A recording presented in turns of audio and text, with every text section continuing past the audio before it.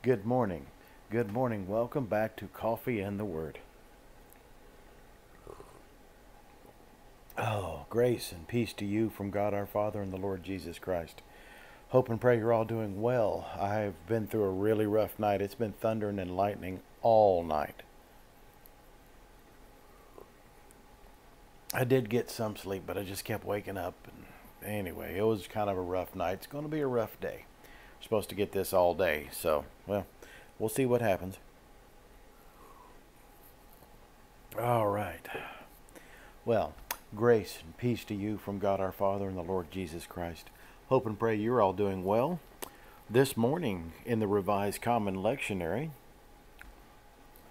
check the description in the video for links and helpful stuff. So anyway, this morning in the Revised Common Lectionary, we're going to start off with Psalm 115, and then we're going to Ezra. Hadn't been there in a while, and then we're going to a reading in the Gospel of John. So, let's see what the Lord has to say today. And once again, I don't know why, it always flips me back to the New International Version. Nothing wrong with the New International Version, I just prefer the English Standard Version.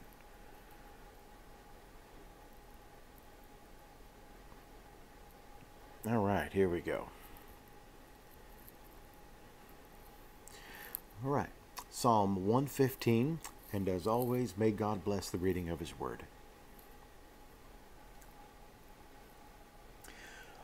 Not to us, O Lord, not to us, but to your name give glory, for the sake of your steadfast love and your faithfulness. Why should the nations say, where is their God? Our God is in the heavens. He does all that He pleases. Their idols are silver and gold, the work of human hands. They have mouths, but do not speak, eyes, but do not see.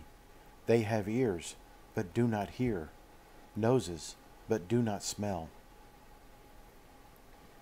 They have hands, but do not feel, feet, but do not walk. And they do not make a sound in their throat. Those who make them become like them, so do all who trust in them. O Israel, trust in the Lord. He is their help and their shield.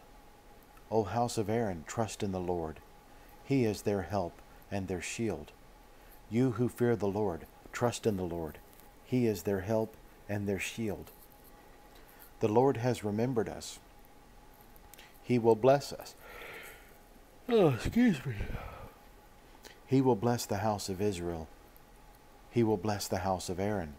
He will bless those who fear the Lord, both the small and the great.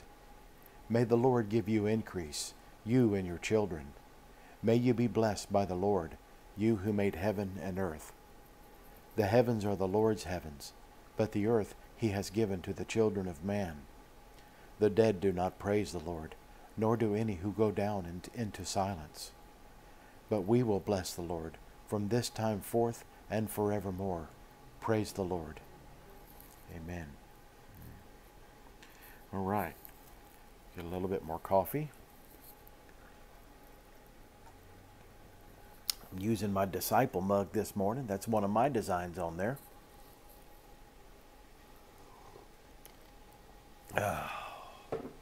Also have that in a t-shirt. Love it.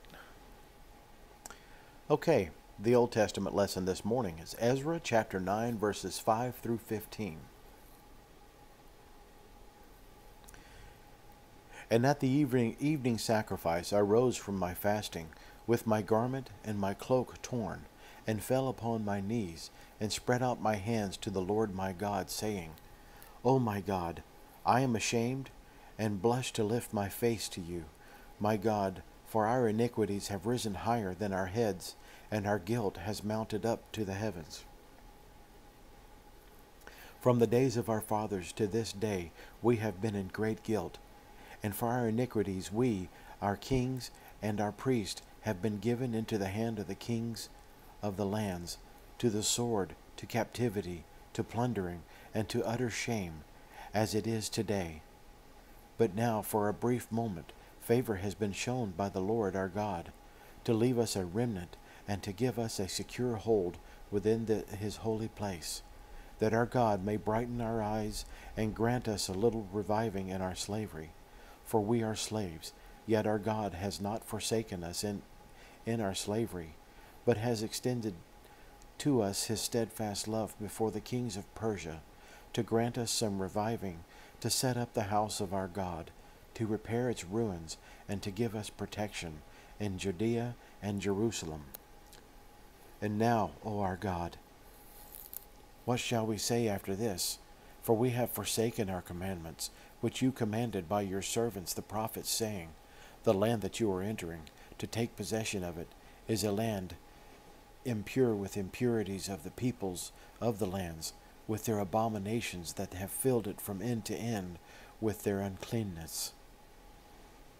Therefore do not give your daughters to their sons, nor take their daughters for your sons, and never seek their peace or prosperity, that you may be strong and eat the good of the land, and leave it for an inheritance to your children forever. And after all that has come upon us for our evil deeds and for our great guilt, seeing that you, our God, have punished us less than our iniquities deserved, and has given us such a remnant as this, shall we break our commandments again, and intermarry with the peoples who practice these abominations? Would you not be angry with us until you have consumed us, so that there should be no remnant, nor any to escape? O Lord, the God of Israel, you are just, for we are left a remnant that has escaped, as it is today. Behold, we are before you in our guilt, for none can stand before you because of this.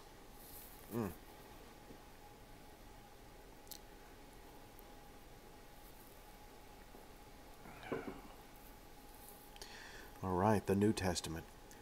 The Gospel text according to St. John, chapter 16, verses 16 through 24. So here we go.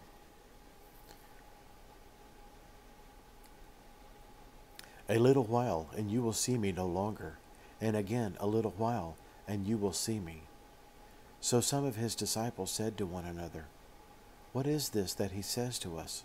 A little while, and you will not see me, and again a little while you will see me, and because I am going to the Father.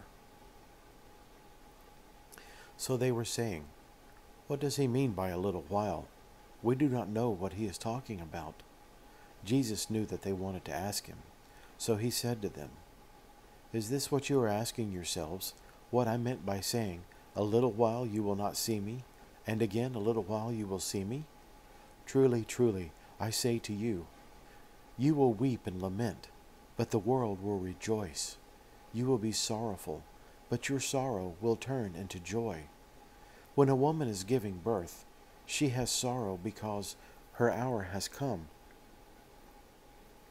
But when she has delivered the baby, she no longer remembers the anguish for joy that a human being has been born into the world. So also you have sorrow now, but I will see you again, and your hearts will rejoice, and no one will take your joy from you. In that day you will ask nothing of me. Truly, truly, I say to you, whatever you ask of my Father in my name, he will give it to you. Until now, you have asked nothing in my name. Ask, and you will receive, that your joy may be full.